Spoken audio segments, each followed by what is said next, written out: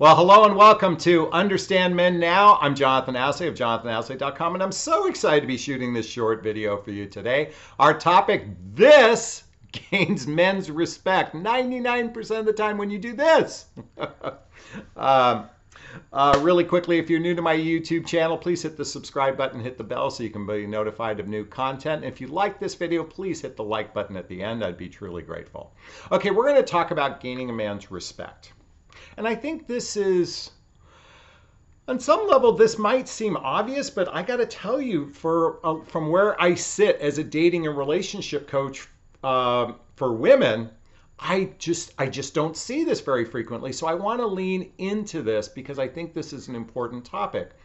And that is this misconception, first and foremost, that if you're vulnerable, authentic, and transparent with a man, if you're vulnerable, authentic, and transparent with a man, that he will run away. There's this fear that when we open up and are vulnerable, authentic, transparent, what I mean is even when we share our insecurities with someone, they're going to run away. Now, it's one of the reasons why when I wrote my book, What the Heck is Self-Love Anyway, one of the chapters in the book is talking about speaking your truth. Speaking your truth. And why this is so critically important is our truth is how we feel about things. It's not necessarily the truth. It's just how we might feel about something, including the relationship or facets within the relationship. And so when we lean into speaking our truth, we're being in integrity with ourselves, being in integrity with ourselves. I didn't grab the book. I typically have this handy. But if you're not familiar with the book called The Four Agreements, one of the agreements is to be in integrity with yourself, to being your best, to always being true to oneself. By the way, if you're interested in any of the books I recommend, check out the link below to Jonathon Recommend Books, and my book is called What the Heck is Self-Love, and it's all in the description. And I want to share with you in a few minutes what really gains a man's respect 99% of the time, especially when you're dealing with an emotional grown-up man, an emotional grown-up. Now, this is critically important because the vast percentage of humans are emotionally stifled. They're emotionally immature because they haven't learned the skills to actually lean into their own sovereignty, their own self-worth, their own self-love. It's because the reality is the vast majority of the population is riddled with this fear of I'm not good enough, I'm not lovable, and I'm not likable. Men and women alike. So that fear of not speaking your truth is a very common one. And I'm also here to say that if you want to shift the perspective in your relationship, that it's incumbent upon you to speak your truth. And I'm about to share this aspect that's going to gain man's respect very quickly in a second. Because there's another chapter in my book called If It's Sincere and From the Heart, you can never say the wrong thing to the right person. If it's sincere and from the heart, you can never say the wrong thing to the right person.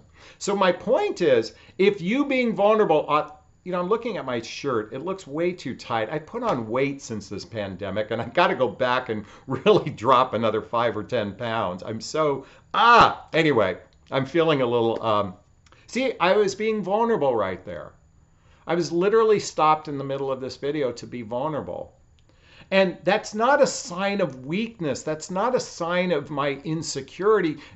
Well, sure, there's an element of feeling insecure. I'll be rejected if I'm fat, right? That's that inner voice. But it's also leaning in. It takes a level of, I like what Brene Brown says, it takes a level of bravery and courage to be vulnerable. Do me a favor, check out Brene Brown's work. Wait, do I have that book handy? No, I don't. Check out Brene Brown's work on vulnerability. And I just shared an example of that with you right now. Because if you really want to shift the perspective, if you want to shift your relationship, then it's incumbent upon you to do the following. If you want to gain someone's respect, vulnerability, authenticity, transparency, but more so in relationship is establishing your standard. What is your standard? What it is that you want when you're exploring this time together? What do you really want?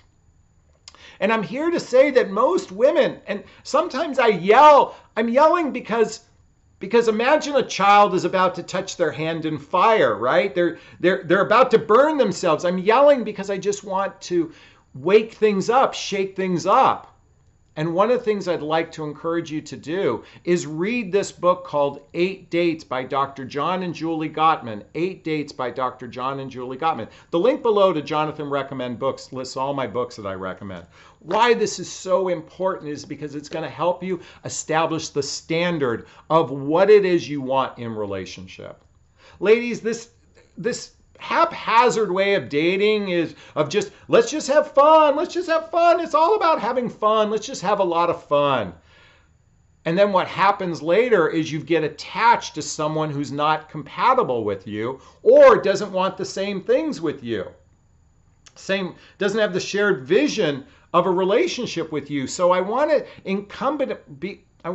encourage you to establish what it is you want in relationship and express it very early on, because when you're vulnerable, authentic, and transparent, only the wrong guy is going to run away. Now, if a man isn't ready for commitment, you're not saying, I want commitment today. You're saying, this is why I'm exploring a relationship with you. I would like everyone to say this on the next time you're talking to a brand new guy. Write down the words, would you be interested in exploring a relationship with me? Not the first or second, date. But at some point, because that takes a whole different shift of perspective, and only a man who likes you and respects you will lean into that conversation. You don't need to lean back and just be all in your feminine. I'm encouraging everyone to be kind, compassionate, nice. That's not masculine or feminine. That's just being a good human being, and I want to encourage you all to do that. But I want you to really lean, because we can call the following masculine. When you set your standard right off the bat, we can call that masculine. But guess what? You're going to gain a man's respect if he genuinely likes you and he's an emotional grown-up at the same time. Is this sinking in? I hope it is. I'm only yelling because I want to make sure it sinks in. All right. Thanks for allowing me to share this with you. I'm going to wrap up this video as I always do. First off, giving myself a big, gigantic Jonathon Bear hug of self-love. I'm going to reach into the camera and give you a hug of love if that's okay. I'm going to ask you to turn to someone or a pet or a teddy bear, or we'll get salty this time. We'll grab salty this time. Hey, give it a hug of love, because hugs are a great source of love, and we can all use more love in our lives. Thanks a bunch. Bye-bye now.